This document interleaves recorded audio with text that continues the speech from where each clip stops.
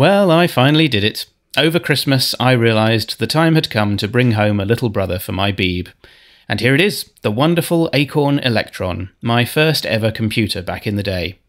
But unlike that first Elk of mine, this one comes with a +1 interface, an optional hardware add-on. This plugs into the Elk's Edge connector and gives you 2 ROM cartridge slots, the uses for which go well beyond just a standard ROM cart, as we shall see.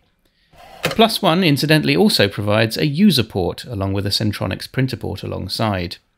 The Elk keyboard is a thing of beauty. It's a joy to type on, and unlike the Beeb, you can see that it has shortcuts for lots of common basic commands on each key.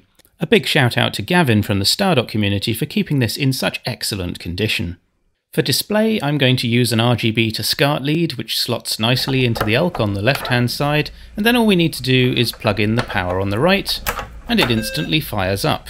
Now personally, I always found it a bit annoying that the Elk had no power button, unlike the Beeb, but never fear, the retro community is here. With this snazzy inline power switch, courtesy of DataServe Retro, I can add in a power button without having to physically hack the Elk apart.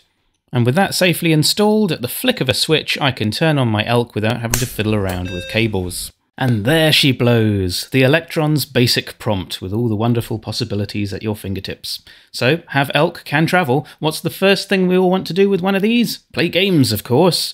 First up is the excellent Mega Games cartridge, aka the MGC from Dave Hitchens. This is a preloaded ROM cart with a selection of nearly 180 games. Dave sells these online and you can pick your own game selection. This makes it an incredibly convenient way to play games immediately. That is, if I can figure out how to shift brake while holding a camera. The on-screen menu lets you scroll alphabetically through the games, page by page, or else you can browse by genre or by publisher. I'm going to pick Acorn Soft's Hopper, and you can see that the game loads up instantly, making the MGC a great hassle-free way to access the best of the Elk's back catalogue. I'm a big fan, and I definitely recommend it if you want to have lots of games at your fingertips. As for Hopper, well, I've reviewed the Beeb version before, but you'll notice that the Electron version here is subtly different. But I'm going to splat out, because it's time to get serious.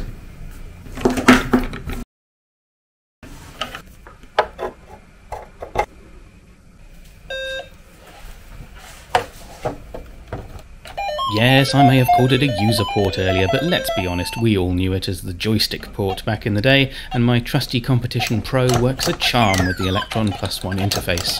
To test it out, I'm playing a little bit of Arcadians, and while I'm clearly rubbish at it, surprise surprise, playing with a joystick is just much more fun.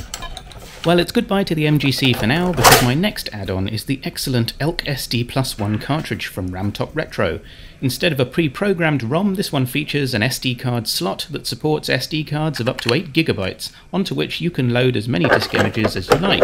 This gives you the flexibility to play more modern games from the likes of Zero X Code and other Acorn Electron wizards, as well as a facility for saving programs. I've loaded mine up with a pre-made MMB image from Ramtop Retro that comes with its own game selection, which has some overlap with the MGC, as well as including a few extras. You can page through the menu as I'm doing here, but it also supports browsing by publisher, as well as a skip to games beginning with particular letters. Each menu item is stored on an underlying disk image, which has been folded into the MMB file, which means that when you select a game, as I'm going to do here with Boffin, you actually find that there are several options to choose from, as well as the original game that you picked. Boffin, of course, is that wonderful platform game which I originally reviewed for the Beeb. Technically, this version is known as Boffin 2, which came out a year after the original Boffin, but unlike that version, this one is Electron compatible. Ahem. Now, the Elk SD Plus 1 supports a number of bespoke commands, including star-dcat, which lists all of the disk images folded into the master MMB image. You can see them scrolling across the screen here. Now you'll notice at the end that there are some gaps between image 233 and image 260, and before making this video I added my own disk image at entry 234. You can access any image you like by using the star-din command followed by the numerical ID of the image. In doing so, the Elk SD switches to that image and you can use it as you would a conventional disk. This is great because it means you don't have to have a Gotek or indeed the +3 interface that was the original means of attaching a physical floppy drive to your Electron. Just to demonstrate the point, I've loaded a very basic program. I can list and make changes to it, and then I can save it back to entry 234 on the Elk SD, and it's just as if I'd loaded and saved the file to disk. Pretty nifty, eh? But for all the cleverness of the MGC and the Elk SD Plus 1, nothing quite hits that retro spot like one of these beauties, the Acorn ANF03 data recorder, or in layman's terms, a tape deck. This one is especially gorgeous, a fully restored unit courtesy of Richard Webb, aka ukwebb on Stardot, who very kindly sold this one to me shortly after I'd bought my Electron from Gavin. Just the sight and touch of one of these is proper nostalgic gold for someone like me, for whom this was the very first way of loading software onto a computer.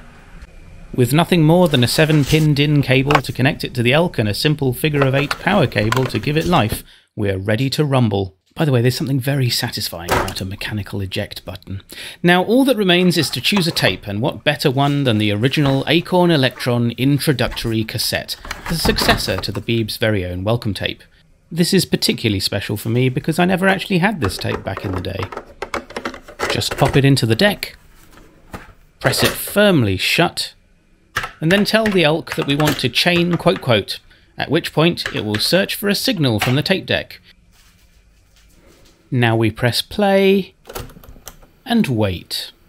Wait and pray for several agonising seconds, just hoping against all hope that our tape hasn't finally given up the ghost after all these years.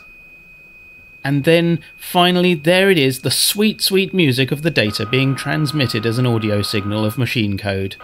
And as confirmation, we can even see the first hexadecimal byte of memory show up on the screen.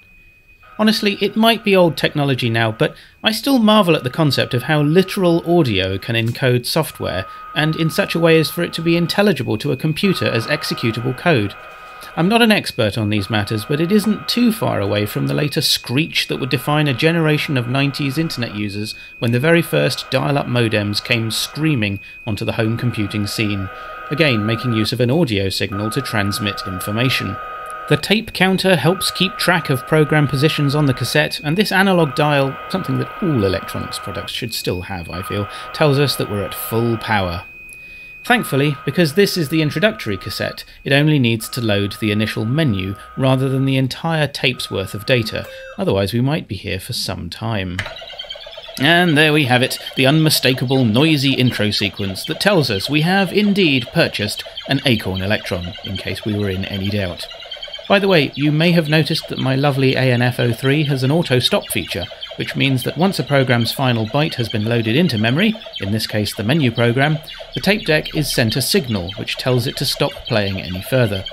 For tapes like the introductory cassette, this is especially helpful because multiple programs are stored on a single tape, and each time one of them has loaded, we don't have to quickly remember to hit stop and then end up accidentally playing part of the next program, which would make it much harder to resume loading later on. After a splash screen telling us what we can expect from the intro tape, as with the Beeb's welcome tape, we're asked to input the current time. This is because the Acorn Electron, like all 8-bit micros of the period, has no onboard BIOS equivalent to remember what the time is after being switched off. And with that out of the way, the menu program concludes, and we are asked if we wish to move on to the next program on the tape.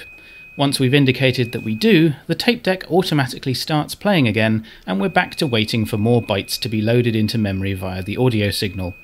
I'm going to let that chunter on in the background, as I'd like to make another video in the future focusing on the Electron's introductory cassette in full.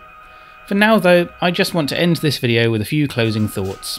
The Acorn Electron is one of those machines that holds a special place in their hearts for a lot of people, and not only those of us who grew up in the UK.